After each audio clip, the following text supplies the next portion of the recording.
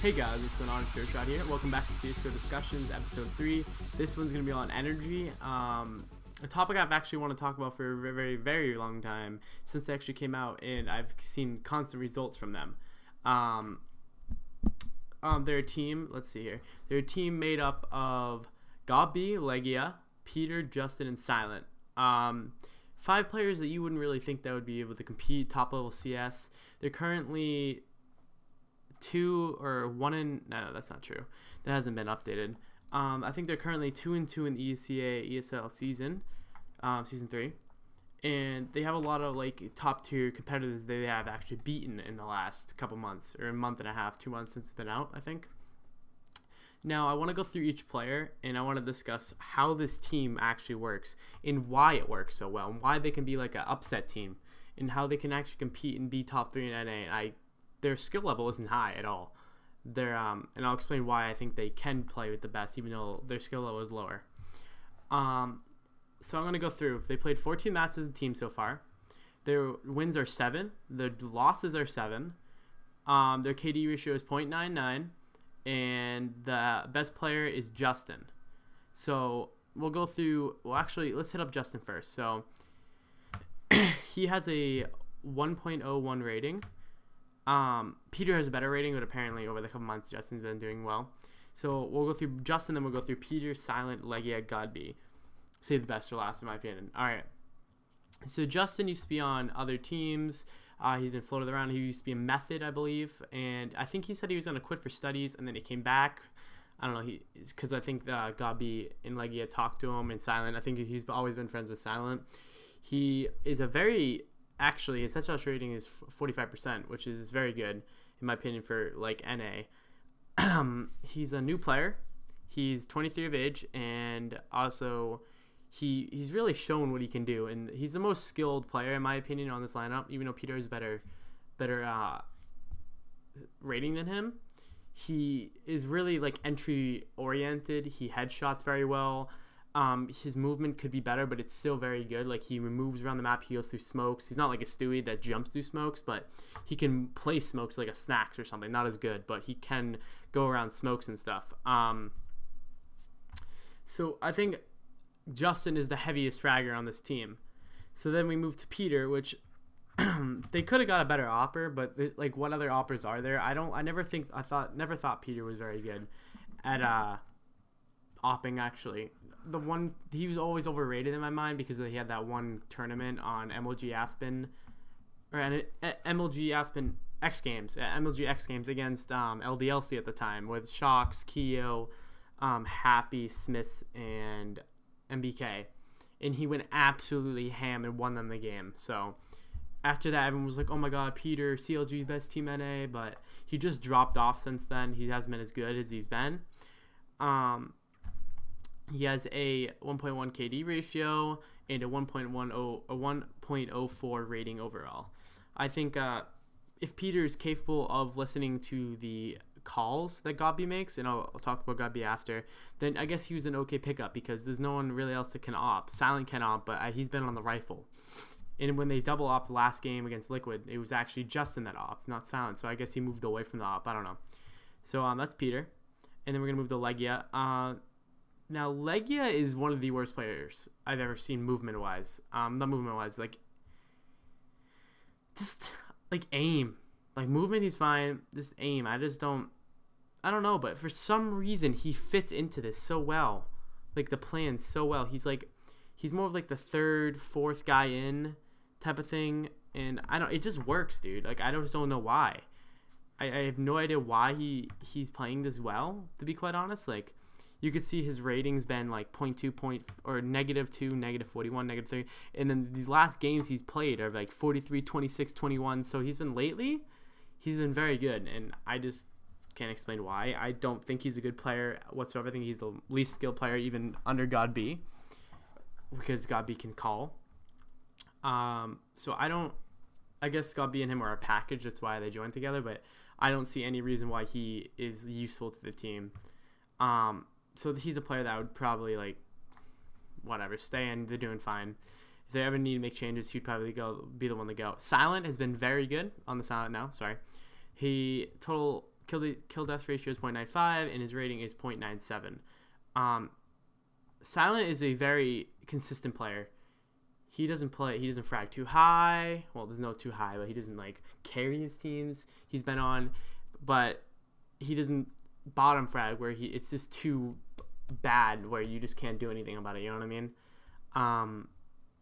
But there's one issue which his old team method when he streamed, I think, one of their games, and you could hear him. He was very toxic, like not toxic raging, but every time they would die, make a mistake, would be like, "Come on, guys," and sigh and stuff like that.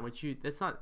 I would consider that under toxic. Like this harms your teammates. There's no way you should be doing that. But he's if he changed that, then I think he's an overall like very, very capable player on this team. And now we go to the best person on this team, God B. Now, God B's been known to not frag. God B has been known for awful aiming, blah, blah, blah, all these things, right? But in my mind, God B is the best IGL in the world, and I'll tell you why. Throughout throughout CSGO, he retired from the game he played before. And he's always led German lineups, blah, blah, blah. He was on Esports.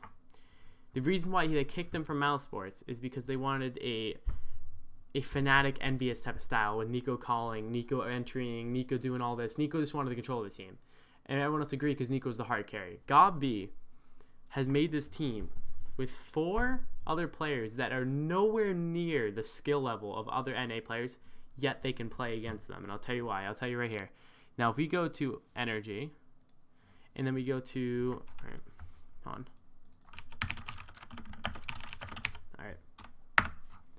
All right, NRG, and then we go to their maps, and I'll tell you why. Ready? Matches. They lost 16-12 against. All right, I'll just go through the upsets. 16-14 Liquid on Dust 2. Dust 2 has been very good for them. 16-6 against Winter Fox. 16-14 against Winter Fox. Just a 2-0 against a very high skilled team comparative to NRG. Winter Fox has Desi, XP3, Anger, Lex, and Flowstick. Desi's a beast. XP3 is a better opera than Peter, in my opinion. I know people won't agree with that. And just overall, they're not a skilled lineup. But they can do it because their T-sides are so good. Literally, God B reads them like a book. Perfect timing, perfect executes. I mean, obviously, that's not all on God B. Like, they have to... the execute has to work because they have to frag, right? But they've just been playing so well. Like, this is like the energy effect. Like, I guess I'll call my video that. Like... the God B effect on them is just, I don't know. God B's calling is amazing. Imagine if he's on a Cloud 9. They're struggling so hard. Nothing's not fragging because he's IGLing and he can't call for crap. Like, God B's amazing. They almost won against Cloud 9 16-14 on Dust 2. They beat Cloud 9 16-9 on Inferno, which Cloud 9 is not very good in Inferno, so it doesn't really tell you anything. 16-5 against Splice, 16-13 against Splice, which that's not really like a... not really a telltale, like whatever. 16-10 against Enemy with Kusta. So that's one right there. And then that's all the wins. So as you can see here, throughout their 14 games played, they won 7 of them, lost 7 of them against good teams, dude. Like, they're playing better teams than they should be able to win against, and somehow they're coming on top. And I do agree that Liquid's not like all there yet, right? But like, it's just amazing to me how they can get these wins, and just the God B's tactical mind in this game is unreal, and how he can put together a team less skilled than his opponents and still come on top. Not every time, but it's an upset team. I would place this team, honestly. So here's my rankings in NA right now, not LG. LG doesn't count in my book for NA. We have, if Liquid can get that crap together, Liquid, Cloud9, CLG, NRG, like, and then NRG. Like, NRG is a top 5 team in NA. Winter Fox has been awful. They're better skilled than NRG, but something about them, they're not tactically sound like God B's teams have always been in the history of all CSs.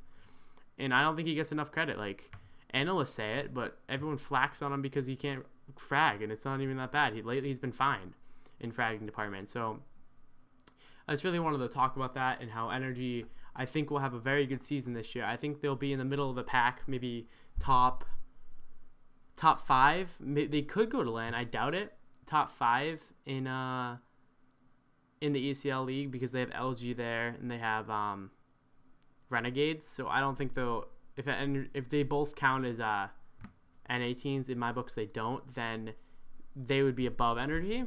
But just full out N18s. Besides like Simple is in Liquid, obviously, but I count them as NA team. Then they're top 5, right? So they can do good this year. If they stay together, I think they should. And thanks for watching.